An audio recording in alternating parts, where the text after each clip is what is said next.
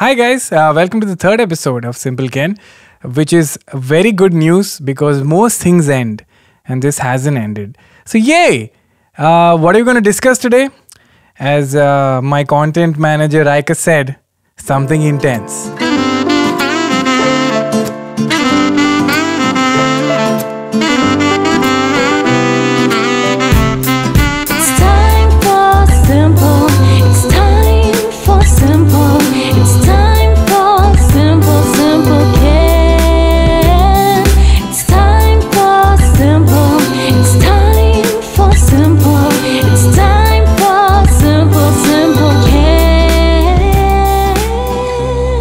Okay, so this question is from Manasvi Hegde. I really liked how honest and practical this podcast was. It's not a podcast. I feel it would be very nice if you could share your views about how important it is for choosing the kind of friends we make. I don't know if anyone's paying attention, but I'm not giving advice on this long recording of me talking. But since you have asked me, this is a very cool topic because I have observed that a lot of people have friends who just reaffirm their worldview. And that's a trap. I think you should have friends who call out your bullshit and you have uncomfortable conversations with. Man, friends who are like, however you are best is... I don't know why I turned into Sachin, but it's very bad for you. And I've noticed a pattern. People usually have two types of friends. They'll have friends who are worse than them. So they are like the best person in that group. So they feel great. Or they'll have friends who are entirely better than them. So they feel like the shittiest person in the group. I think both are too extreme. You should have in the middle. You should have some friends who are like just like you in terms of maturity, but also more mature and more experienced and older, and also younger and stupider. Because if you're around people who are worse than you, all your bad habits seem okay in front of them.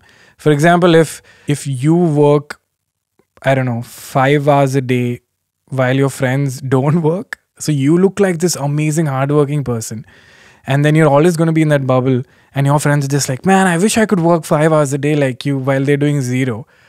And you never make friends with people who work 8 hours a day. So you think you're this boss. It's very, very alarming, and it's actually such a genuine trap. Like, how do you know that you're in a trap right now? Right now, obviously, you think your friends are great and you have good decision. Everyone thinks everyone else is crazy, which is my favorite. It's, I think, some human bias. I don't know the name of it. It's this self-bias, which everyone's trapped in, which is you can critique someone else's work far more harshly than your own work. So they did this experiment where they did a test where they asked people to come up with a word if they give you a topic. And you have to come up with the word in like 10 seconds. So they were like, marriage. And you blurt out fighting, for example. And then they compiled those words and they showed it to subjects. And they're like, can you tell us what kind of person this person is? And they were like, oh, for marriage, this person said fighting. Oh, this person must be a difficult person to date. But then they did the same test with them. And if they did something negative, like for marriage, they said anger, they'll be like, oh, don't judge me by this anger word. I was in a hurry. It doesn't mean anything. I'm a very nice person. I never get angry. Then they did the test again where they showed the same results of other people. And like, oh, wow, this person seems very weird because they said unhappiness for marriage. I'm like, they completely forgot that 15 seconds ago, they gave themselves the benefit of doubt that, I was in a hurry. I did not mean what I was saying. But when it comes to others, they're like, no, this is them being messed up only. So this is just scary. When I read this, I got very freaked out. So that means we're all in this bubble of that I think I'm fine and everyone else is messed up, which is why you need good friends, which also you could be bad at. So you'll never know. But if you have friends who call out your bullshit, man, that really helps you grow. But will you know that your friends are calling out your bullshit? Because you're biased. So life is a trap. So I made you more confused. I think one question I'd got was, how do you deal with the toxic people in your life? And whenever someone asks me that question, I'm like, the first question you should ask is, are you toxic? And because what if you're the toxic person? Again, it's the same bias that you think everyone else is insane. When people say, man, our country's so dirty and everyone litters. I'm like, have you seriously not done that yourself? Oh man, I hate it when people lie and they're just not honest about what they want. I'm like, you do it all the time. It's this very scary internal bias. Okay, so we have come to the controversial part of the recording already man, I'm so bad at building suspense. Within 4 minutes. So the question is, from Cute Tampon, which is a great name. How was your whole stand-up journey? What is the dark moment sides? What caught you unexpected? Whom do you want to give the most credit to? Who do you look up to? This is not the question. I've answered this many times. Second question is, how much do people recognize you when you're out? How much has it affected you? This is also not the question. The bonus question is, how uncomfortable, annoyed were you in the episode of Social Media Star with Sonam Kapoor? Stress intensifies. A lot of people ask me this and I never answered it because I don't believe in talking ill about someone else. But I have to very carefully answer this question because I think it's kind of unfair the amount of slack she got. So this is the context. I don't know Sonam Kapoor. And I enter the room and Janice is being very sweet. So Janice spoke to me and she spoke to Sonam also. And then she made sure that we spoke to each other so we're comfortable before the interview. A lot of people don't realize that I also get shy. So I was very shy and intimidated by Sonam Kapoor because she's Sonam Kapoor and I am a guy from YouTube. So I was just like, oh man, be cool, be cool. And also you're a comedian, so you have this pressure of, I have to be not only not shy, I have to be funny and interesting. To be fair, Sonam was very nice to me. And she was very sweet. And actually she was upset about something that day. And every time we called cut, and it was a very heavy topic because Janice and Sonam are good friends. So it seemed like super heavy. So it seemed like I was intruding on their conversation. But we unfortunately had to shoot this interview. Now, for some reason, when the camera started rolling, she started taking my case, which in Bangalore terms is making fun of me. Now, you don't realize the curse of being a comedian is if I want, I could be very brutal. And comedians can handle it because comedians know that we don't mean it. The shit I say as jokes is so harsh that you would unsubscribe right now by how brutal it can get for a regular person. Comedians can do it. The things Kannan tells me would make anyone cry, but we know he's joking. So it's like this. It's like Hulk. It can't be like mid-Hulk. It's either Bruce Banner or it's Hulk. So when she makes fun of me, my only option is Hulk. And I'm like, no. She can't handle it. And I'm not undermining her capability of taking a joke. Is that she's not a comedian. She won't get it. She'll be like, this is too well thought of. How can you not mean this? So I was like, yo, Kenny, do not make fun of her back. Also, like, my career is built on jokes and in my capacity. Like, I put out videos and you guys liked it. So it is a very mutually, I think the actor's trajectory is very different. I think they also have major imposter syndrome because they must be thinking that, oh, I got here because of my connections, my family. Well, you don't feel that in that area as a comedian because you're like, yo, if you're not funny, no one gives a shit. Yeah, that's a positive way of looking at imposter syndrome, I guess. Like, as a comedian, whenever you get worried about the success you have, you're like, wait, they're laughing. If they were not laughing, then it's a problem. So as an actor, I feel she doesn't have that. Like, if she does a movie well, they'll be like, oh, you're just doing it well because you're, a famous person. And if she does badly, like, see, you're a bad actor. They never get the recognition they deserve. But as a comedian, you're funny. There's no discussion. The room has decided.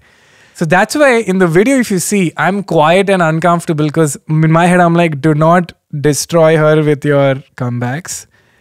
And second, I am shy. And third, she's actually being nice to me when the camera is off. I think Oh, I think the other thing is she must have met other comedians who do make fun of her. So she was ready with like armor, like, oh, you think you can make fun of me? I'll make fun of you before you make fun of me. And I was like, ma'am, I'm not like this. I am one of the quiet fellows. So I think she was also halfway through the recording, just gave up. She's like, oh, I guess Kenny's not confrontational in terms of as a comedian. So she also was like, I think I've also disappointed her because maybe she expected both of us to like do this, parry. Is that the word? I don't know. What's the word? Not tussle. Stand. Thank you, Asha. Like a stand. Like a standoff. And I ruined it. She must have been like, I'll make fun of him. Kenny will make fun of me. He'll be an entertaining episode. But she's like, I'm making fun of Kenny. This guy is just quiet. So I felt bad for her because it's not like she doesn't get trolled enough. And what is interesting was two universes who never met. She was born like a superstar. So I think she's, used to a certain kind of environment where, she's directed and she's always surrounded by people. Well, I'm not from that environment. I was born in a hospital. I think she was also born in a hospital. But I feel that the hospital would have been like fancy. Well, my hospital would have been last minute booked. So it was also very interesting how she doesn't have to be aware of the room. Well, I constantly have to be. Because when she enters the room, before she's entered the room, they've checked how the couch is there water there, is the shooting ready? So, and she's always told when to leave, which is also I found so scary that she's just sitting there and someone taps her shoulder. She's like, okay, we leave now. And she leaves now. So it is very interesting to see how I am very vigilant of the room because I'm a regular person. While also she's instructed to talk to some people and not talk to some people because she'll go insane if she has to talk to everyone. So yeah, that was also quite interesting. All of this was freaking me out. And hence the interview was very sadly bizarre. And you guys nicely bullied her on the comments. But the irony is she's sitting in her mansion somewhere, not reading comments. But she was very sweet to me. So I just want to say that Sonam Kapoor is actually a nice person. And she thought I would make fun of her back and I didn't. But to be fair, I'm very happy I did that. Because I would have said some shit I regret. I think once it slipped out also. I was being sarcastic and she didn't get it. So I was just like, this is not fun. I don't want to make fun of someone and they're not being aware of it. So thanks for that question. For that controversial question, Cute Tampon. This is also like, why would you name yourself Cute Tampon? Like, you want to be anonymous all your life or what? What if you...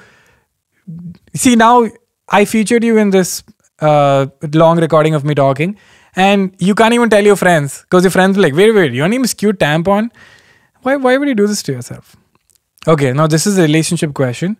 Again, I can't give you advice. But Vidya Ratan, there's one pigeon outside the window and it's nicely distracting me.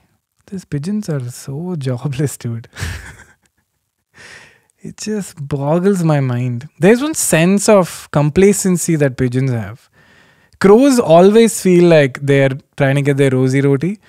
Pigeons have one, hey, I cancelled today, dude. I'm just going to chill. There's one shithole nest these pigeons have. I like animals a lot, but this pigeon especially is one. I feel like it's like a freelancer who doesn't meet his deadlines. I feel like crow is like a majdoor. A dove is like this ambassador delegate of France. This pigeon is like this guy who doesn't meet his kids. Gets drunk, beats his wife. Waste fellow. What are you trying to clean yourself? This pigeon is trying to clean his wing. It looks dirty only. Some great cleaning you're doing. Anyway, so Vidya Ratan asks, I've been in a long distance relationship for over a year now. He lives in the US and I live in Bangalore. Whoa! That's some shithole time difference. The distance and time zone difference really takes a toll on us sometimes. Wow. What are your thoughts on long distance relationships? Not asking for advice since you mentioned you're not doing. Okay, so I'll just tell you my thoughts. I won't tell you what to do. Now, when I was young, 21, 22, I like a dumbass used to keep saying, hey, I can't do long distance relationship. Why do people do long distance relationship? And I was so like proud of my inside, like, yo, just don't do long distance relationship. Just date someone in your city. And then I think recently, like 2 years ago, I was doing my spiel of giving Gyan, like, why do people do long distance relationship? And then complain about it. And this guy held my shoulders like, Kenny, no one wants to do it. They have to. And I was like, oh, you're right. Nobody's happily going into a long distance relationship. What usually happens is that you date someone and you fall in love with them and you have this amazing connection and they have to move. So you're like, why is life not convenient for me? And you have to deal with it. Just if you give me 10% naivety allowance, don't start a long distance relationship. That I feel is a little stupid. Like, don't start it off with, like, if, I know that's mean, but if you're texting someone and they're in the US and you're in Bangalore and they're very interesting, no, just shut the phone. Just do that for yourself. But if you met them in person and you started dating and then they have to move, good luck to you. I think it's the hardest thing in the whole planet. And I have utmost respect for people who do it. And it breaks my heart when people do it for years and then they get together and then they don't like each other. And I'm like, oh my God, how like shithole is life, I feel. Such situations, Like my other favorite shithole situation is people who date each other for 8 years, absolutely fine. And then they tell their parents they're getting married and telling the parents almost like, side way will tell them. And then it becomes a big issue and they don't get married. And I'm like, wow. 8 years. Oh, my third shithole favorite moment is when people live with each other for 5 years and then they have to get married and then they don't. Just like, what's going on? How shithole can these situations be? I don't know how we recover from that. So Vidya Ratan, all I'm saying is, I don't know how we're going to do it. But also this time difference is like number one sweet recipe for fights, okay? So I think fights in relationship is like the relationship between fire and fire hydrant, like a fire truck. So when you're in the same city, the fire is happening and you can call the fire truck and he'll come in like 5 minutes. He'll break all the traffic laws and come. Now, if you're in America and you're in Bangalore, the fire isn't happening in Bangalore and the fire truck is in America. So by the time you call, the house is burned down completely. So all these misunderstandings that happen in relationships, the best way to fix it is like, you'll be like, yo, what's up? What's happening? No, that's not true. That's just in your head. Just tell me what you're feeling. I'll tell you what I'm feeling. Solved. But if you're like, yo, hello? Oh, he's asleep. Screw this guy. And then that's when havoc happens. And that's why Asha doesn't date. That's why he's smiling right now. He's like, I don't have to deal with this shit. Asha, would you do a long distance relationship? No. Have you done a long distance relationship? He's such a mystery, dude. He's such a mystery. By the way, my favorite comment of this week is one guy on YouTube, I'll show it up here, who said, hates slam poetry, but loves TikTok. That was great. That's true. You know why? I still will justify slam poetry takes far less effort than TikTok does. Okay, TikTok, there's a lot of effort. I'm not talking about the bad TikToks. There's some amazing... There's one very funny track on TikTok called some Soni Mote Ho, which is, I don't know what this song is, but it's so funny. They basically just take fat people and they record, and most of the best ones are fat dogs. And so they wake up the fat dog and the track is playing in the background. Where do you see that in slam poetry? Slam poetry is like, I'm sad. What to do? I don't know. Oh, man. Oh. I think I've made more people aware of slam poetry than dissuade people from it. So Vandana Sukumaran, a lot of dating questions this time. What do you think of dating apps? Have you tried dating through it? And what qualities are you looking for that in a person? Okay, controversial topic. I feel, for me, that dating apps don't work. I think it's great for like meeting people and like getting a feel of what's out there. But for me, it's not been, I think I'll tell you why. I have this concept. I think dating apps are great to meet people out of your circle. And if you find someone, good for you. But when you're choosing a partner in your life, okay, maybe you're not that intense, but if I'm choosing a partner, and if I am not willing to put the effort of going out there and getting over my my shyness, or getting out there to work on myself, to meet people and to find the person that I'm going to end up with, I think I personally have always gone to dating apps when I'm in crisis, when I don't want to do the effort, when I just want to get happy fast and I want to meet someone, feel better about myself. And I personally feel that's not the right way for me to approach someone I could potentially end up for the rest of my life. So, so I feel I have compartmentalized dating apps as someone you just meet because you want to go for a date for fun. And also the problem of the context. If you know that you're meeting each other for a date, you're going to be that best version of you. You're going to be the, brand ambassador of you. And that's not genuine. Anyone can be interesting for like a day. And I'm not saying it's your fault or my fault, anyone's fault. That's how we function. If you meet someone on a date, you're going to like look chaka-chak and be interesting and listen. But I feel what's happened when I don't meet people over dates is that I've met them in a normal setting and I'm not trying to impress anyone and they're not trying to impress anyone. We show ugly sides of each other because we're not trying to like date. And you find out about how this person is social, especially for girls. I think that's important because what if this guy's violent? But if you see how they interact with their friends and how they interact with you and your friends, and then you date them, then I feel like there's no like, I thought you were like this, but you're not like this problems. Also, man, if you date someone through an app, please go meet their friends. Huh? Friends are one big... friends are one big... you know how in dogs, no? If the nose is dry, it means the dog is not well. I don't know what the analogy is, but if you go see someone's friends and the friends are worrying you, it's a good sign. Because you choose your friends. Parents, you should never judge because, man, parents, it was not your fault. But friends, nicely judge away. Yeah? This question was on the top of all the comments and a lot of people responded to this person. Which is very cool. By the way, this series has been very enlightening for me. This is the first YouTube video I've had where 70% of the subscribers saw it and 30% of non-subscribers saw it. Now, this number might seem normal to you, but usually it's the complete opposite. Whenever you put up a stand-up clip, 70% of the views come from new people and 30% come from the subscribers. That's why if you notice, if someone has 1 million subscribers, usually the views are 300k, which makes no sense. It's because 30% only see it. I think that's how also the algorithm works. But for Simple Ken, 70% of the subscribers saw it, which is beautiful because that's exactly why I made this show. This was purely for the people who follow my work, and I don't know, I want to get to know you guys better, and I get to like answer your questions and make fun of you, which I can't do when I'm making content for everybody.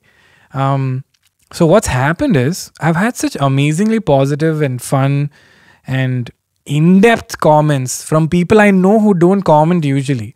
I know that you don't comment usually because your grammar is perfect and you're articulating things and there's an introduction, there's a middle part and there's a ending part. So I'm just like, wow, why do you guys not comment on the other videos? And as I said, I read every comment. So what this beautiful thing happened was this person asked this question and everyone answered it for them. I'm like, wow. It's like a community of people helping each other out. Don't do too much helping also, okay? You'll get drained. Then you'll be like, Kenny, I'm trying to be nice. I'm getting drained. It's a cycle. Anyway, so Pav Mittal asks, should I accept that I have depression or should I ignore it by feeling that it's a privileged thing to have? Because some people have nothing to eat. And on the other hand, there's me who's feeling depressed. How should I look at these different perspectives? This is one heavy ass question. I need to have a jingle for that. Heavy ass question. What do you think? Should I accept that I have depression or should I ignore it? I feel you shouldn't ignore it. I actually asked this in my therapy. because it's very weird to live in India. Because the poverty extreme is so weird. Any other part of the world, if you live in a good neighborhood, it's a good neighborhood. And then there are bad neighborhoods. India, mein, you can have an amazing 5-star hotel. Next to it, there's like a jhoppadpatti. And it's so messed up, but it's normal now. So you're also so confused that do your problems matter? And this is what I spoke in my therapy. I was like, I feel so stupid complaining that my job where I get to do jokes as a living, this is not going well. While 10 years ago, I didn't have a job. So my therapist said that, the world is messed up. And this is the cards you have been dealt with, which are amazing, no doubt, compared to someone else. But that doesn't mean it's not a problem for you. Which kind of comes back to me empathizing with Sonam Kapoor, that obviously you guys are like, she has everything. But dude, she also, in her perspective, she has her own problems, which are problems because that's her life. So this is a very valid question. Like, I'm sad, but then I go out and I see a kid begging. So then should I just shut the fuck up and ignore my problems because there's a kid begging? And the honest answer is, I have no idea how to deal with this. How do you deal with it? That's why we're all messed up in the head. You're constantly conflicted between, do I think about myself or help everyone around me? If you helped everyone around you, you would never be able to do anything in your life. And then the conundrum is, but what if everyone helped everyone? Yeah, I know. This is why I don't sleep at night sometimes. So this is a great question. And Parv, I'm going to join you in this conflict. But just know, Parv, that your problems exist. Don't ignore it. This first line is so... I think your dad or mom must have told you this shit, that ignore your depression. Parv, I don't know how old you are. And your profile picture is a dog. It's a meme dog. So you to have full-blown depression. I don't know if you can afford a therapist, but if you can, great. If you can't, just read up all you can about depression. And I am not going to spoil you guys by telling you what to do, because you guys nicely feel the symptoms but don't want to do the work of finding it out, because I am not a qualified therapist. So go and do the work. Google what depression is, what the symptoms are, what you can do. And the solution is not just meds. There's a lot of solutions, but find that out by yourself. Because you'll be like, Kenny ne bola ki exercise karo, main exercise kiya, fir I'm still sad. Because you don't listen to me. Go do some work. Okay? And take care, Parv. And enjoy the poverty. And feel guilty of everything you have. And it's not your fault. You just happen to be born in a family that has a house, and you have both your limbs and your hands, and while someone else doesn't, and you're just like, what? Why do I deserve this? And why does someone else in another country get bombed? Yeah, all these wonderful shit, no? That's the problem with the internet. We know everything. This next question is a little diss at me. Soumya Sahu says, this is Yash Sahu Kenny. This is my sister's account. Does your sister know you're doing this? Soumya, do you know that Yash is using your laptop? Yash, how old are you and how do you know her password? Anyway, love seeing your videos. Just want to ask you, why and how did you think of choosing art as your stream? I hope you were good in studies. So why not science or commerce? Is this my dad? Huh? Yash? Why not, it seems? Buddy, I'm 29. Now still you're making me feel guilty. FYI, I did computer science 11th and 12th. And I got distinction in CBSE board, 10th and 12th. How much percentage? I won't tell you. But I got distinction. I did science. I was going to join an engineering college. But I chose to do art. Because I hated school. And none of it made sense. From a very young age, 6th standard, I knew that this school is a sham. I had a breakdown moment in school. In 6th standard, I got up in class and I looked around and I said, we're all idiots. This is not what life is. I swear to God, I had this moment. I'm like, what are we doing? I can read this textbook at home. Why do we need to have a teacher reading out the chapter when I know how to read? And everything is clearly explained in the textbook and the teacher is not making it more fun. What are we doing here? Why are we forced to sit and specifically study for 1 hour this and then 1 hour that? What if I like maths and I want to study maths first? All of this happened. I gave up on school. And then my dad, who's so smart, made a deal with me, which he doesn't remember, by the way. My dad said, if you get good marks in 12th, you can do whatever you want. Any degree you want. I was like, you swear? He's like, I swear. Such a smart guy. He gave me a goal and there was an incentive. And people work with incentives. So I got good marks in 12th. And he said, what do you want to do? I said, I want to do arts because I'll be happy there. And I can do other stuff. So yeah, that's why I didn't do science or commerce. Okay, Yash, who has no sense of private space. Personal space, not private space. Another free balling. I guess Raika, who's sitting behind the camera, who's another character I've added. Now you'll never... There's Asha, there's Raika, so many people. So she suggested, why don't I round up? Because I think the episode had mostly questions about relationships. So why don't we go through the whole process of grief, how we get over a breakup. Now, I think people take breakups too lightly. Breakups can ruin people's lives. A lot of people go through depression, kill themselves, get obsessed. And I think especially parents and friends are like, it's just a breakup, man. Drink it off. Forget it. No, like it's literally damaging parts of your brain. So please don't take a breakup lightly. Don't take relationships lightly. But breakup especially, people have, if you look at people who commit suicide, like heartbreak is a big thing. So please don't take it lightly. Now, I don't know if you know the 5 stages of grief.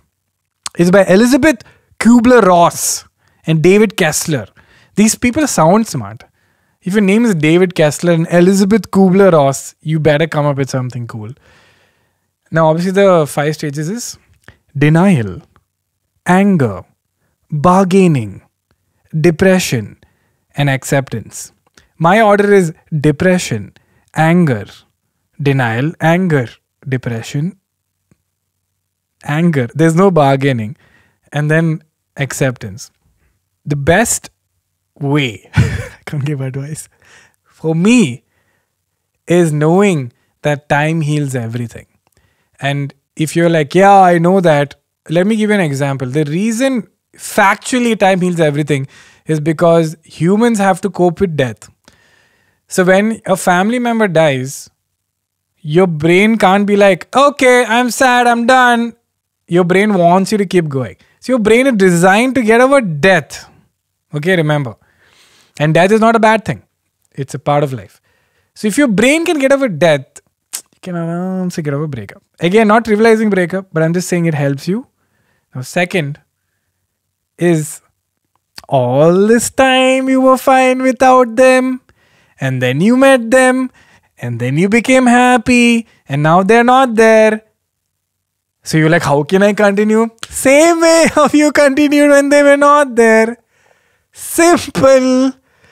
So I have this analogy of how to be happy is you only value something when it's gone, right? So what's happening in life is you keep getting stuff. So then your level of happiness keeps, like, requirement increases. Like, oh, I have a house and I have a couch and I have a TV. And this is minimum. Now I need a PlayStation. Now this is minimum. Now I need a cook who comes home and makes me breakfast. So this is minimum. But what if every month someone comes and takes it all away? And then you have to sit in an empty house for a month. Then they bring it back and you're like, wow, this is awesome. So you're constantly stuck at this level. I think one thing I do is whenever I date or I'm in a relationship, I constantly remind myself, yo, remember how it was when they were not there? And you were fine, right? So them being there is just a bonus.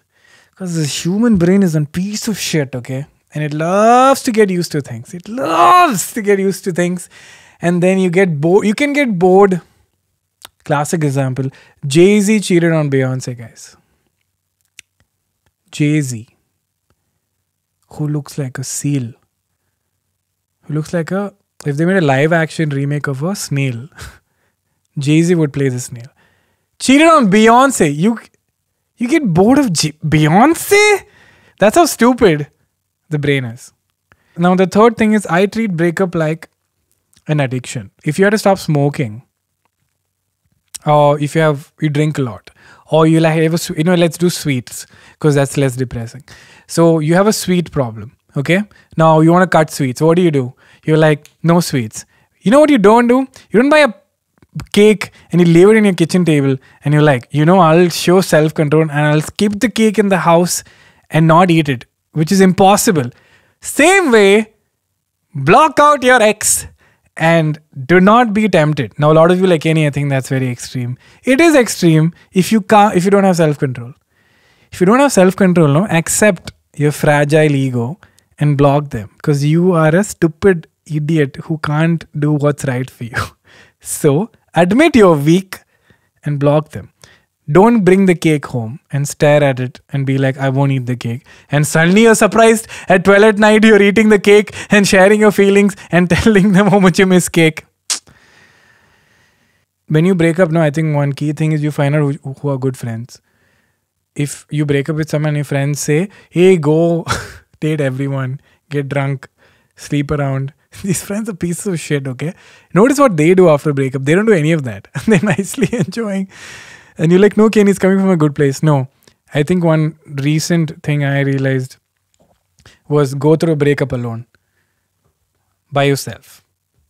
Again, don't take my advice. If you're depressed or something, it could get worse. But if you don't have depressive tendencies, you don't have anxiety, just go through it alone. Go through that pain. Just sit, think about the person, and then you'll stop thinking about them. And go through it. Don't go on dates. Don't numb yourself out. It never works, yeah. The rebound, it's like a giant rebound. It doesn't work. It's not fair to other people also, no? I remember after I broke up once, I went on a date and she was so interesting and fun. But she could see that I was still recovering from the last one. And then I realized what an asshole I am. That she got ready and got dressed up and made time for me for dinner. And I am not giving her the mental space. So it's not cool. Those things have really helped me, which is going through it alone, not listening to friends' advice. Also, have you noticed when you want to do bad shit, you go to the friend who gives you bad shit advice. You're like, I want to get drunk and go out on dates, but my sensible friend won't tell me. So let me call we all have that one friend his life is just shithole. So you call him and you're like, yo, I was thinking of getting drunk and going on like multiple dates. You're like, yo, bro, let's do it. And you don't tell your sensible friend. And then you go through the shit and then your sensible friend finds you crying. And your sensible friend, yo, what did you do? It's like, no, man, I did this thing. Like, you've been talking to Shashank, man. It's like, yeah, man, Shashank told me. Shashank understands me. Where's Shashank now, bro? I don't have a friend called Shashank. But you know who you are, Shashank. Your life is a mess. Nicely, you're making other people also. That made me go through a lot of emotions. I think the best decisions I've made is when my best friends and my relatives and my audience has told me not to do something or do something. And I am like, no, wait. If I was by myself, what is the ideal thing to do? And that's always brought me joy because I don't feel trapped. And once you've decided that, then you can go out and then take feedback. So like when I was going to do this long recording of me talking, a lot of people said don't do it. And there was this voice inside me that wanted to. So finally, when I sat by myself, I'm like, okay, if you were not in Bombay, if you did not speak to these people, if you are not at this point of your career, would you want to do this? I said, yeah, actually I want to do this long format thing where you get to know how messed up I am and it's not edited and you get to know my quirks and we get to discuss things that don't necessarily have to be funny.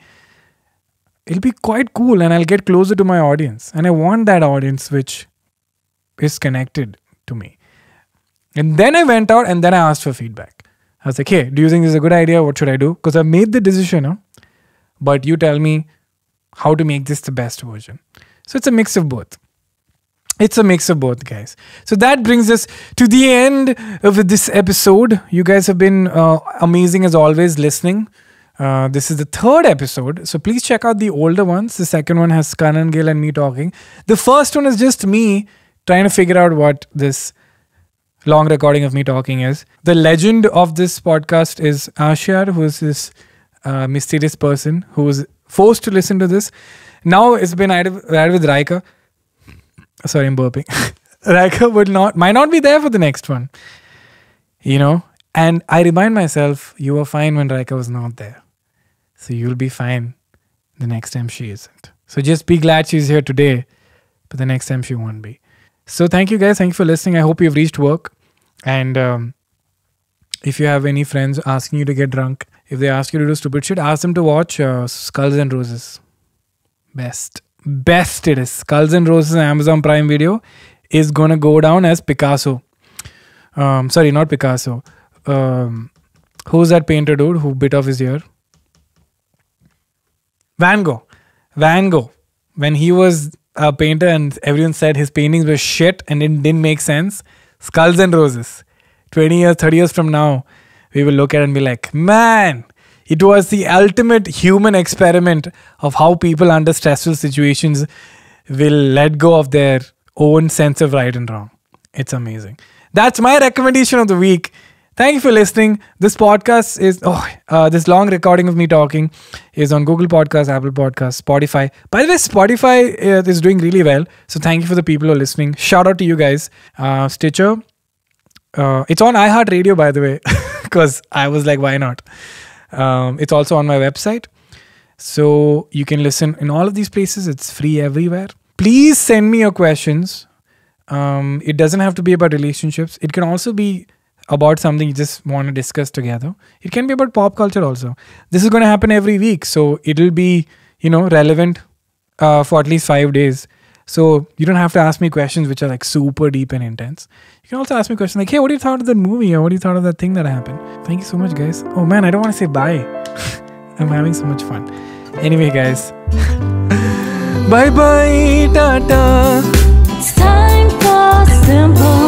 It's time